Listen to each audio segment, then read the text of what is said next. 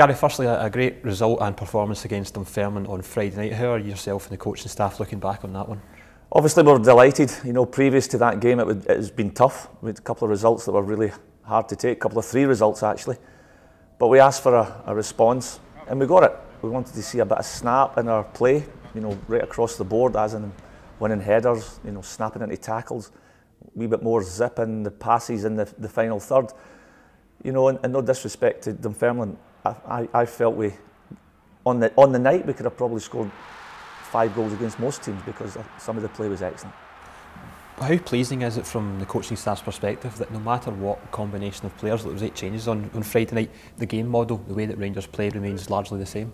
Yeah, well that's, you know, what we're sort of saying with that is, you know, we feel as if we've got a strong squad capable of running a good run into the Europa League now, and obviously in keeping a good run going in the domestically. So it's you need these numbers, you know, and I thought the other night it proved that we have got a strong squad and players capable of getting results.